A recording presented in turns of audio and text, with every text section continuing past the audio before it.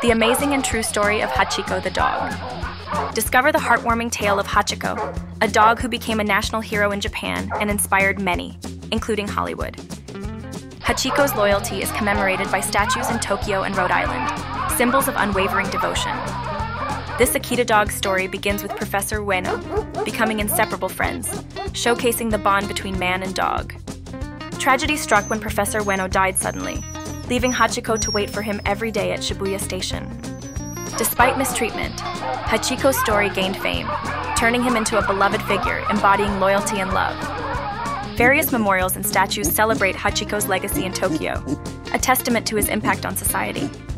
Hachiko's tale continues to inspire love and devotion, a true testament to the enduring bond between humans and dogs.